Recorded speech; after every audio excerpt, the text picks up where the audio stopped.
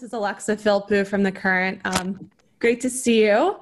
I guess since we haven't really spoken to you since you officially came back onto the coaching staff, could you kind of take us through a little bit about how much convincing it took maybe from Gino to get you to come back on board? I guess when you were there on an interim basis, but then also long term, and what's it been like so far to be back on the staff and with the team? Well, obviously, there was a situation where I was asked to come out of the bullpen kind of towards, I think it was February of this year, towards the end of the season. And obviously, I have a lot of dedication. And when someone asked me to do something for a program that has done so much for me, I didn't even hesitate at the opportunity to come in and help in any way that I can towards the end of last season. So that was my thought going in, to be at least come in and do what I can to help finish up the season. Obviously, once I got here, it was a situation at the end of the season. Our season was cut short, and Coach Arima asked me to stay on for this season. And to answer your question as far as how much convincing, it took some thought. Obviously, when I came back, I fell in love with being on the floor again, just seeing the growth and in the player development and seeing how I can impact the players and also help Coach Ariam and the rest of the staff in any way that I can. But I had also started to pursue a different career in leadership here on campus and administration, and that I was enjoying the experience. I was learning a lot. But again, I felt the need was there. I enjoyed it. And here I am again this season. Hopefully, obviously, with our season being short, I get a chance to not only start a year, but knock on wood, finish a year this upcoming season with our program and team. Thank you. Hey, Jamelle, it's Carl Adambeck. How are you? Good, Carl. How are you? Great. The Giants are 2-7, but 2-0 against Washington, and I'm thirsty.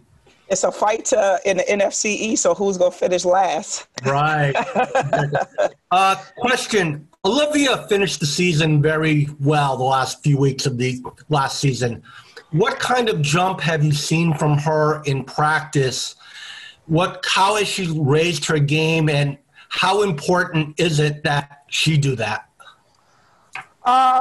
What kind of jump have I seen from her? How has she raised her game and how important it is? Yes. I think Liv is, from the time that I started being around practice a little more consistently last year to this year, Liv is a lot more active. She's constantly aware where the ball is, how she can make plays, when the ball is coming her way, when the ball is not with her, what she needs to do to be in a position to make the next play, whether it's to set a screen, whether it's to duck in and find a ball. So I feel like she's involved in every possession, and that's been consistent. And the other thing is just her leadership. She's become a very vocal leader in practice, really setting the tone for what is expected from obviously there's no secret that we have 6 new players on our team. So she's really taking an active role in being a leader on our team consistently. And those two things, being a leader and being more active every possession and being involved in every possession, is something that I've seen her be more consistent in since last year. To follow up, what are your expectations for her? Should she be a double-double machine? What kind of presence should she be? I think, Liv has goals, individual goals that she wants to achieve. I think having a double-double every game is one of them. Being consistent every game is another one of them. And I think if you have a double-double, I don't think you can get more consistent than that throughout the season. But also leading by example. Liv right now is a junior, but, she's in a seniority role.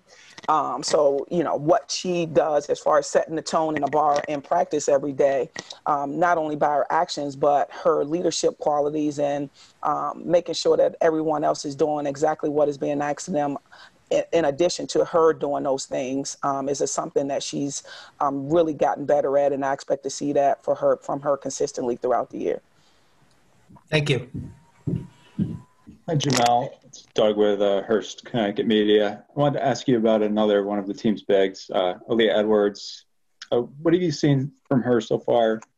Is that someone who you can expect to produce right away, or how? Just what have you seen from her? Well, I think Aaliyah, I think her number one strength is her physicality. She's not afraid to bang in the low post. She's not afraid to set a hard screen. She's not afraid to go to the boards and mix it up inside. So one of the things that has stood out to me from her presence on the floor is she brings a physicalness to the floor that I think is needed on both ends of the floor, whether it's rebounding, whether it's playing defense in the post, as well as on the offensive end, finding your space and being able to carve out position on the inside to create ways for you to score, while also getting yourself in a position to set good screens to get our shooters open shots. So I've been very pleasantly surprised by her physicality and her motor. When she does things, she sprints up to catch the ball, she sprints to set screens, she sprints to run the floor. So it's all good foundational things that she has that we're going to be able to build on the 4 years that she's here. Thanks. Hey, Jamelle, it's Vicky Fulkerson from the New London Day. I know part of, obviously, you were on the road recruiting as much as possible, and that that's part of going back to coaching. You signed a great class yesterday. What role did you play in kind of helping sew up the last couple of members of that class, and especially AZ being from Washington? Also, did you have some maybe magic Washington charms with her? Well, I think, I'm always happy to see any players coming up to UConn from the DMV area. Obviously, that's a place that I'm from. AZ, spent her high school years down in the DC area. So it's good to have someone up from that area. But my role, I feel like we've been recruiting AZ for a very long time. And I know when I came back to campus, I guess it's been about 3 years now in an administrative role. I wasn't here on the campus visit necessarily in every minute of the 48 hours or the 24 hours they were here officially on a visit.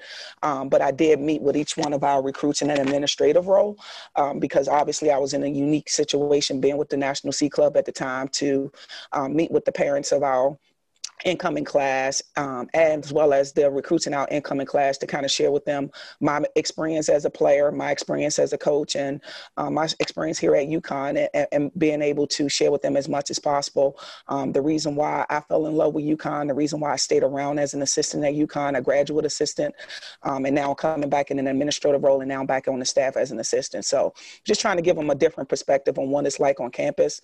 I don't think I played as big of a role as the rest of the staff did, but hopefully I helped out in any way that I can.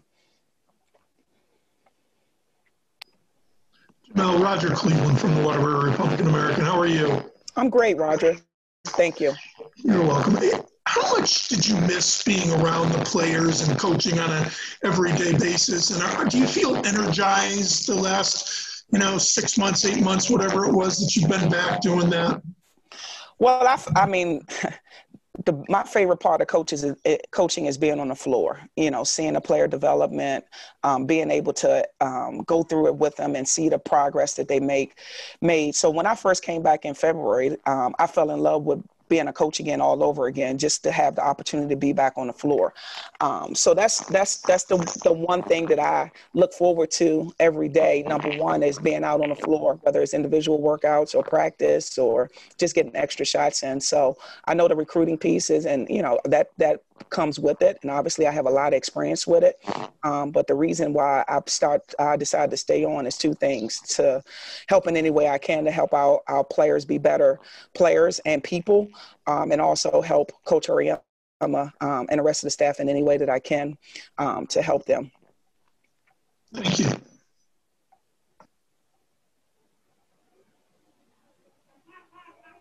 Hi, Jamelle. It's Daniel Connolly from the UConn blog. Getting back to the team a little bit, what have you seen from Piath? From all we've heard, it seems like she's got the size but still needs to kind of work on her game. Where is she right now from your perspective? Well, she's, I tell you what, she's 6'7", and she's unlike anybody else we have on our roster. So that makes her extremely unique. And right now, I think, every day we just find opportunities to get her in individual situations to continue to see that growth in her.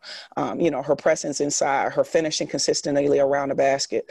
But she has a great about her. She wants to be taught. She's eager to learn every day.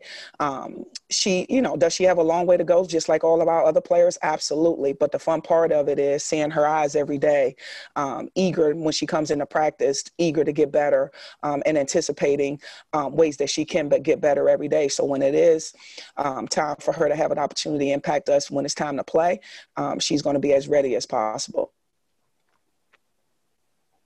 Thank you.